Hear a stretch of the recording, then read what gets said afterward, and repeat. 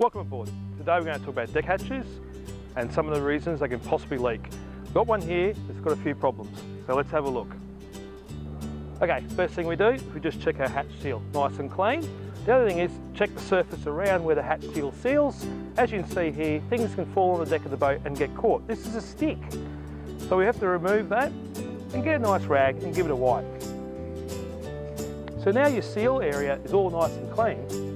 The next thing I do is check your handles. Very important that they're nice and tight and firm. You see that one's good, but this one's actually come a bit loose. The most common reason for hatches to leak. So I'm going to quickly adjust that. And it's not actually an adjustment, it's actually a tightening of the screw.